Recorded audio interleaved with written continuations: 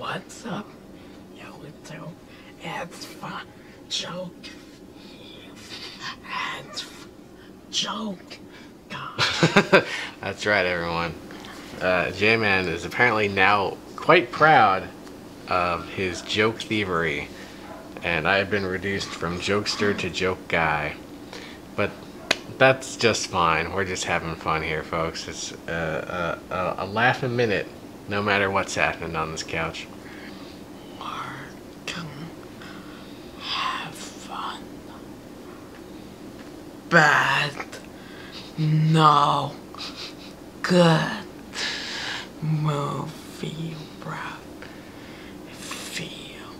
That's right. We keep thinking we're gonna watch some bad movies, but they always turn out to be good lately.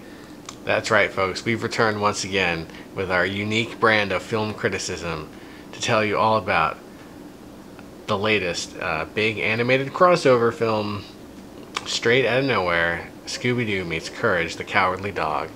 And this is a presentation Jason was waiting all summer for, and they announced it earlier in the year, and he loves Courage, he loves Scooby. And J-Man, what'd you think? What was your overall impression of Scooby Meets Courage? Was great. They don't make it too difficult. It just kind of starts off, and Scooby-Doo and his band of merry do-gooders are apprehending someone, and suddenly Scooby is overcome with he hears the Courage music, some of the Courage music in his head, and he's compelled to run all the way to Nowhere, which is the town where Courage lives. I guess he received the secret canine signal or something. Getting your fur all over my seats and slobbering all over the place. Don't touch nothing! Stupid dogs. I don't slobber much.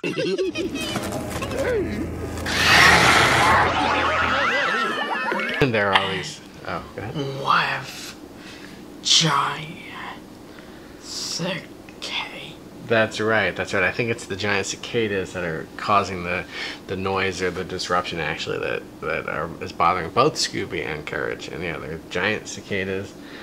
And so the Scooby gang follows their intrepid dog to Nowhere, and they meet Courage and Eustace and Muriel.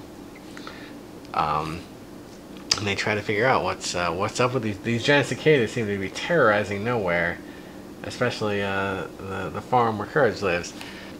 J-Man, what do you think? What was your favorite part of Courage and Scooby? Charlie, it turns back to be.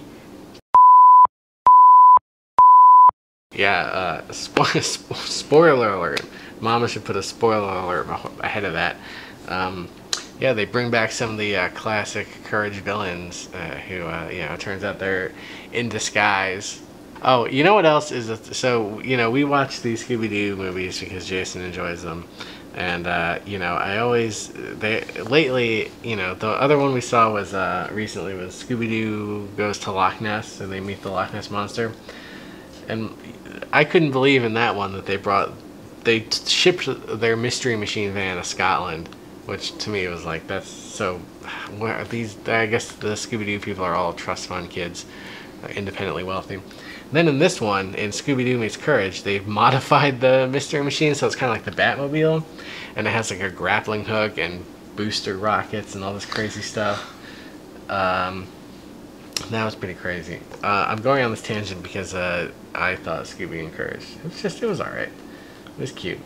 I wasn't blown away. I was expecting crazier. I feel like, you know what my big complaint with this movie is, Jason? I feel like they didn't let Courage talk enough. Courage was kind of speaking to Scooby in their dog languages. And Scooby was talking to him, and Courage was doing his like. He didn't do enough of that normal like, oh, the things I do for love.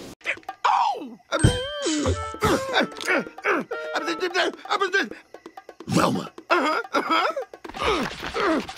She said dead. Dead to the source. Yes. Muriel.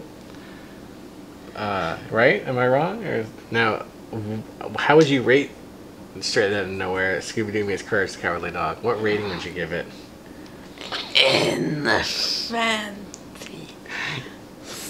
Infinity stars? Now let's remind everybody that your scale is a little wacky.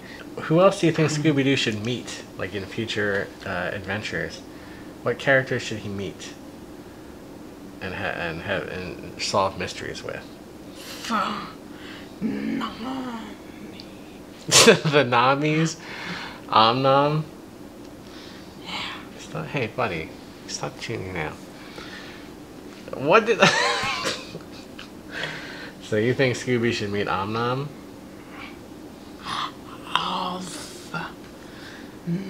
All the Namis, all the characters from the mobile game you like, Omnom.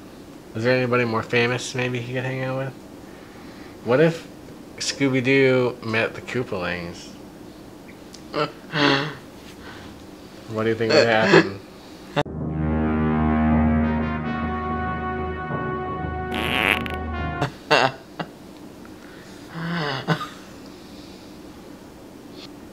I'm surprised you didn't give me a harder time, Jay, about not really... You know, off camera you love to yell at me for not liking Scooby-Doo too much.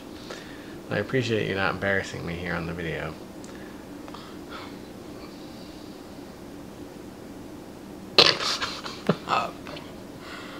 Bye. Bye. Like, dig this, Yappy Dog. We'll handle all the creepy villain angles on this network. Well, Yappy Dog.